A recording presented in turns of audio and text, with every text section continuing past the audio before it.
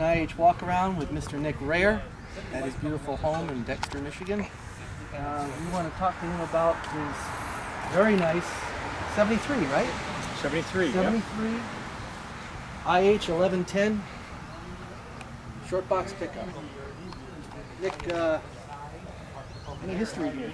Anything interesting to share? Speak up. All I know is sold new in Phoenix. I got it out of Phoenix 10 years ago, 15 years ago. Drive it or ship it? My father-in-law hauled it for me. He lives out there and he's hauled back numerous vehicles for me. 392, 4-speed, Dana 60, 373 gears, deluxe interior, deluxe exterior, pretty much loaded with every option you could get Except for AC. This is a very interesting truck because, again, it's a short box, but it's highly, highly optioned. And another piece of interesting trivia, where was this truck originally from again? Phoenix. So why would you, what I find interesting is a Phoenix vehicle has every option, but the feature that you think would be used the most, air conditioning. Very nice vehicle. Even smells like an IH inside.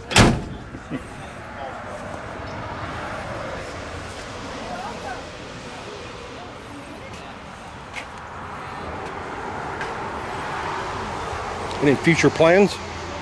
Leave it as is. Keep it driver quality. Keep it from rusting Keep it from rusting in the state of Michigan. Is that possible? Man, Well, Nick, I think it's easier on a Scout than a D-Series pickup, for sure.